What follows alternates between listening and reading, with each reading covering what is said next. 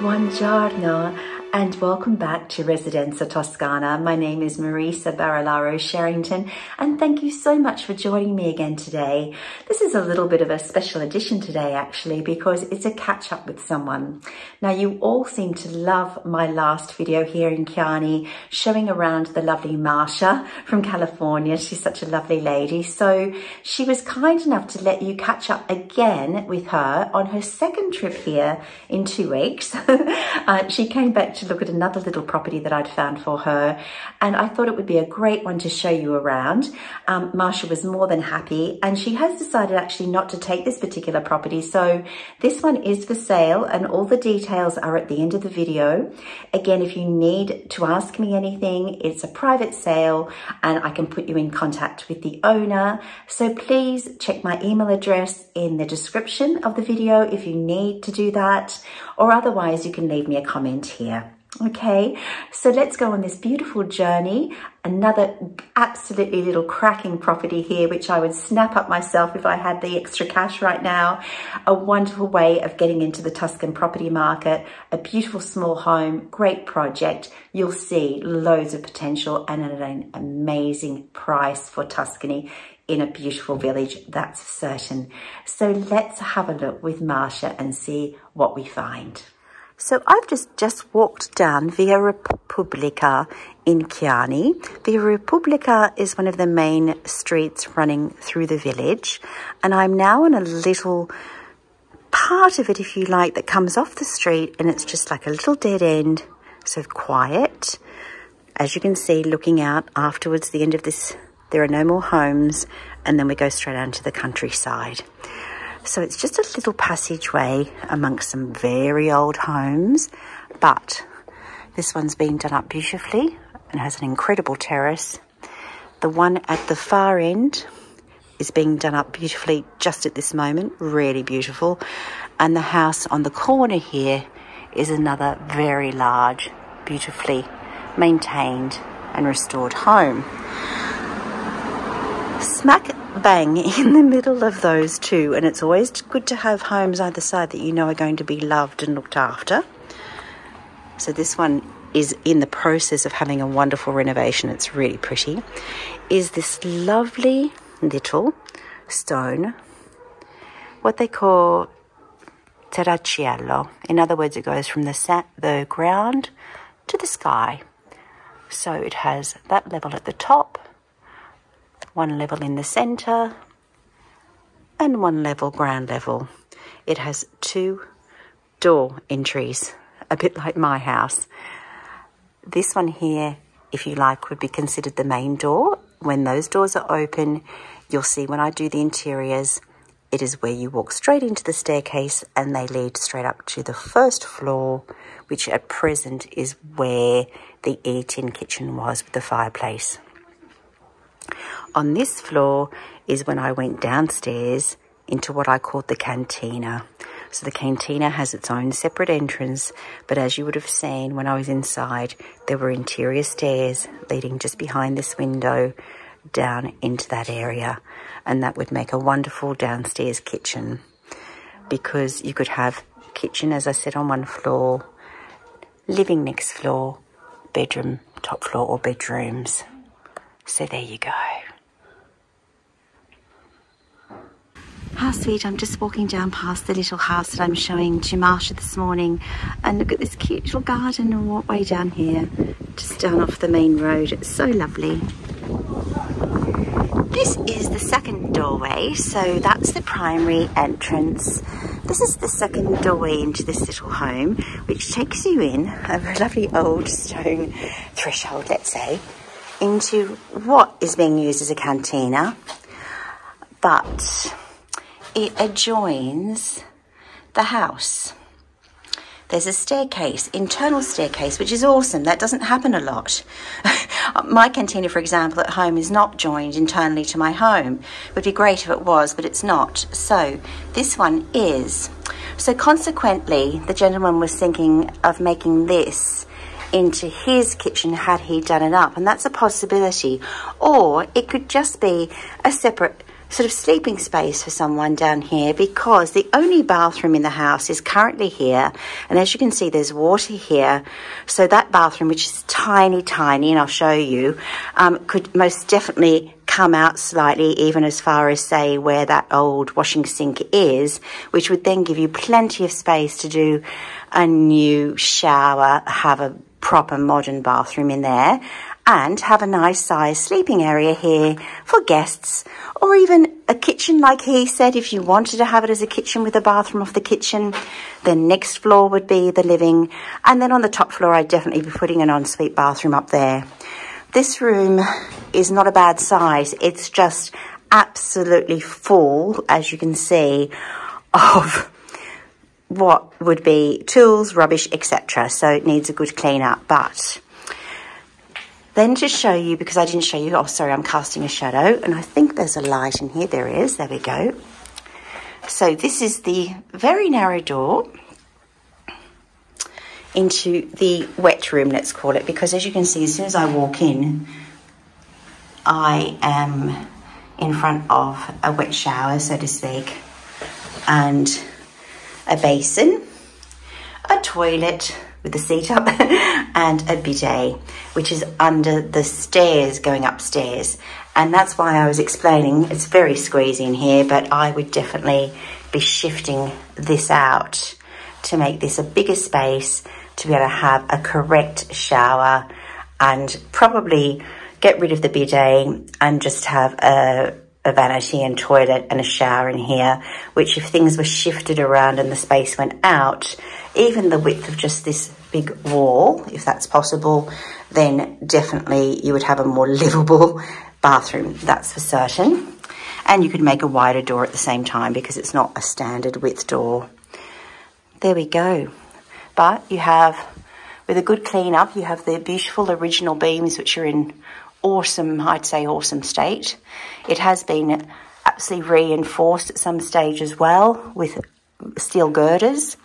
So you've got a nice strong ceiling. Everything looks pretty good to me. Of course, you do your checks and due diligence, but the tiles on the ceiling just need a good sandblast or cleaning, and you'll then have beautiful Tuscan ceilings. And you've got plenty of ceiling space, because I can't even touch those, and I'm not a short person, so therefore a tall person can easily walk through here. There's an additional window there which has the shutter closed at the moment, so therefore you could absolutely have more light, natural light coming in here that way.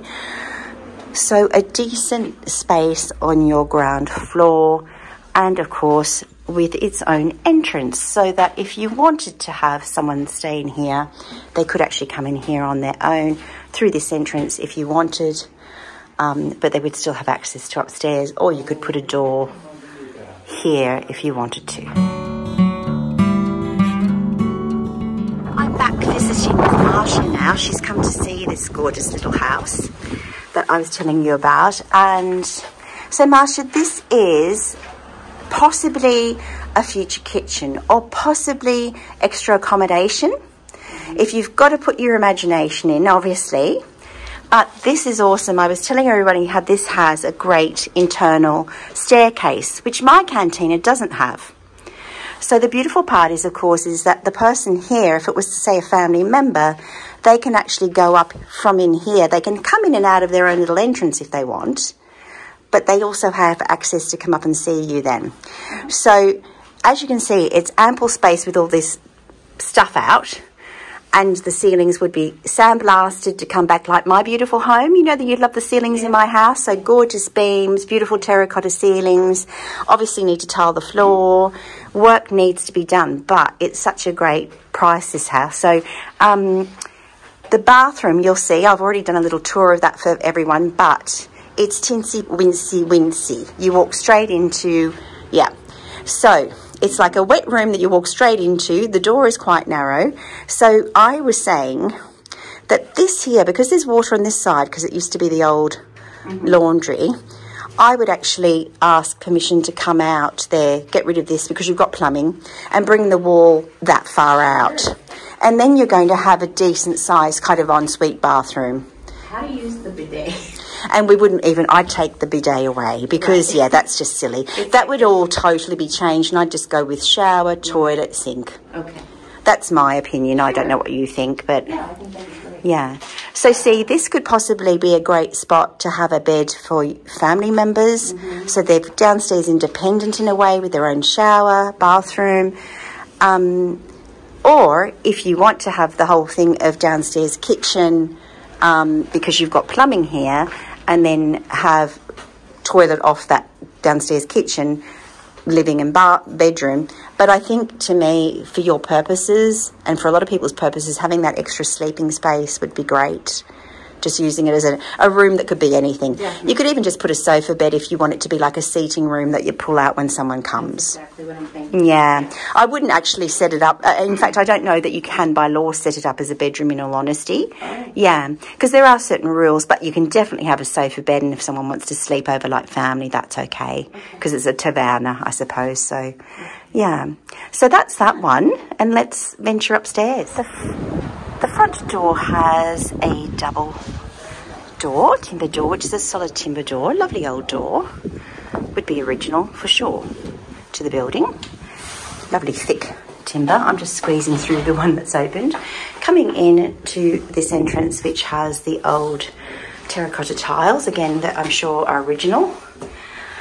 And of course, it needs a good clean up. It needs a lot done to it, but let's come into this first room. I'm not sure if this light fitting is working. Maybe not. Oh yes, just took a while to light up. There we go. So, use your imaginations. This is a lovely room. It would be absolutely charming. It has the staircase going up to the bed area upstairs. Lovely height in the ceilings with all those beautiful, again, fantastic beams.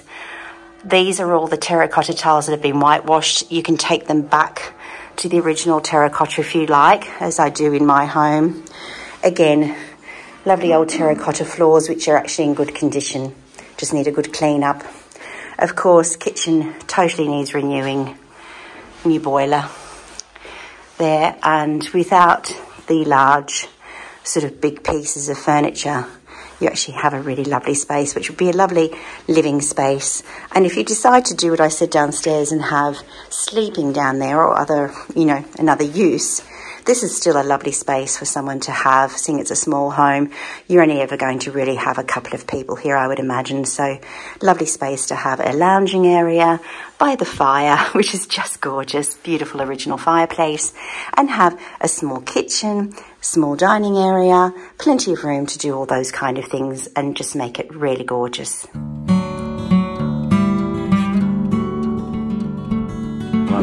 So there we go. I know, squeeze it. They both open, obviously, but we're just squeezing through. So if you want to make your way upstairs, Marsha. Yes, I know it's a little, I don't even hold on to those. I just hold on to the door, the wall, I should say. So off you go. Now this is, as you can see, a lovely room. I really like this room. And if you can just imagine it without, you know, sort of some of the clunkier, larger furniture. Well, it might stay if you love it, and you can even, if you don't like it a dark colour, things like that often look really nice if they're shabby chic, to give them a bit more light. But again, this ceiling can be sandblasted back to original colours if you don't want it whitewashed, or it can just be freshened up and left white. Some people do that to bring more light in. It's got a lovely window. If you want to come over here and I'll show you what I was talking about. Stick your head out there, Marsha, and have a look down to the right and left so you can see the lovely view. Oh, yeah. And you'll see it even more so upstairs. So, but it's just sweet because obviously you're not going to have any traffic noise. You're on the little laneway. Right. Yeah. And upstairs from the top bedroom windows and the other window up there, there's already the lovely metal planter box holders. Mm-hmm. Yeah. So... one thing, Marsha was just tapping on the window. She was seeing if it was double glazed or not, which it's not, because most older homes don't have it, and mine doesn't have it either. But I was told the other day there's an incentive at the moment with windows and doors if you're upgrading in an older property that you can get 75% off the cost to get double or triple glazing. And I've got a good contact for that I can give you if you needed that. So that's another awesome thing that we could be doing. Oh, the screens, absolutely. We all want those. They do love her. Even my face. They do love her. Oh, the windows are banging because it's windy outside. But anyway, my suite, you've got the lovely old chimney there in the corner, that lovely fireplace. Obviously, new kitchen needed. We would need to look at boilers, electricity and all that kind of thing. You'd probably, that's an old electrical box, so you would need a new modern one, a digital one. There would be things, as we know, that need upgrading in here. That's the whole point, but it's a great little doer-upper, that's for sure. And I really love the floors. I would leave those. Do you like those? Love them, and I love the stairs. Awesome. Me too. Me too. Just a nice new railing, obviously, going up and rather than the cord. So let's venture upstairs. So this takes us up to the bedroom area, which is actually really, really spacious. You'll see it has a really big landing, which I explained to Marsha. It also has, we've got a lot of banging windows today because it's very windy outside there. They're saying we'll have another storm today. But as you can see, on a really awful day, look at that lovely light well we've got, which is giving us a lot of natural light here. So they had this set up in the old days. You can see this is very old, but they had it set up like a sleeping place with just little curtains because it actually is quite an ample space. There you go with the light on. But what we were saying, and the gentleman I think had in his plans, is to create an ensuite off the bedroom. And then you would still, even with a small ensuite, you could still have a nice wardrobe area here as well. There'd be enough room to have this as ensuite, walk-in robe, something like that, straight off your bedroom. And you would still come up, if it started back there, you'd still come up, have a little landing here, which is ample, really, to get into a bedroom. Right. So there's lots of things you could do up here in this space, that's for sure. So would the wall just start right past the highlight there? I would say so. Yeah. Maybe we could reach. Marsha's just sticking her head out the bedroom window because we do have a lovely view. I'll actually show you all as well. And she's got the lovely little things here on these top windows to put a lovely pot plant. It is very grey, but you do have a beautiful view of the Tuscan hills there. And then this is the main bedroom, which is ample size, isn't it, Marsha? Yes. Plenty of size. That's a big queen size bed, same size as I have at home. It has bedside tables, so that's a good width room. It has two very large pieces of old-fashioned furniture in here, which means without those in it, you've got plenty of room to either build in a wardrobe or put a piece of furniture and whatever you want in here. Obviously this hasn't been painted forever, but the gentleman has someone go up on the roof and check constantly for leaks and things. So I would say this is just very, very, very old plaster. That's a lovely old light fishing, actually. That's a lovely old opaque light fishing. I probably, some people might hate it, but I would probably keep that. I think that's gorgeous. Look, little birds on it. It's really, really sweet. And honestly, in an antiques market, you'd pay for something like that. No, it's lovely. Negotiate for that. So again, we've got all the terracotta floors throughout here as well. The internal doors are all timber. And even the little, did you notice the little lamp on the... I love that little lamp. It's almost like a little bit Venetian looking. It's really sweet. I like that. So, I like that one too. And that one's kind of sweet as well. Well, I mean, I would imagine a lot of these things would come with the sale. I can't imagine a gentleman would want to take them away if anyone wanted them, of course. We've got the light fixtures. I would say this mess here is probably because the man gets up and down to the roof to check it. So he rubs against the plaster every time he probably opens and closes. Yeah, yeah. Thank you so much for watching today. And if you're enjoying our videos here on either Residenza Toscana or my other YouTube playlist, which is Tales from Tuscany, please consider subscribing. We've just reached 2,000 subscribers, which is a great, great milestone for a little channel like us. but we'd love to continue growing, and we can only do that with your help. So if you're enjoying our videos and think we are making good content, please click that subscribe button. Please give us a thumbs up, and we love receiving your comments. I'm really loving answering everyone's comments and getting back to them. So I think being a writer, I really enjoy that part as well. So don't hesitate to leave me a comment. And if you're needing any extra help, as I said, my email address is in the description of the video. And as I mentioned before, I'm not an agent, but I can put you in contact with the private seller and you can move forward that way. I do have other services where I can help you as well, should you need them, but we can always discuss that if you want to via email. So I hope you've enjoyed today's wonderful little trip here to Chianni. Lots more to come, and I'll see you next time. Thank you so much for joining me here, and arrivederci, alla prossima.